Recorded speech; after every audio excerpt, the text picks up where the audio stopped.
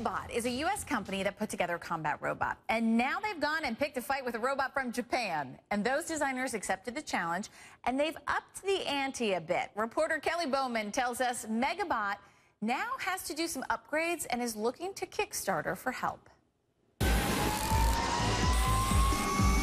This is the home of Megabots. What's Megabots? It's a San Francisco-based company that has built a giant fighting robot. Meet the Mark II. It's the first of its kind in the U.S. The creators of the Mark II are proudly American.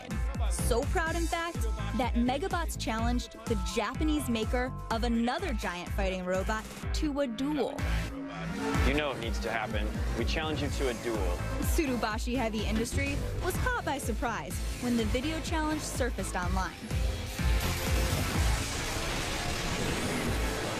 They accepted the challenge, and they raised the stakes.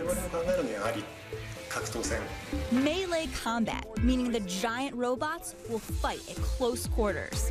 And because the Mark II robot wasn't designed with melee combat in mind, the Megabots turned to Kickstarter to raise $500,000 for upgrades, like pneumatic fists and a flamethrower, you know, just in case.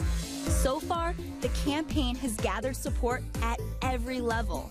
Along with anonymous fans on Kickstarter, the Megabots team has gained the support of some of the United States' most well-known tech leaders, including Autodesk, How and How Technologies, IHMC Robotics, and NASA.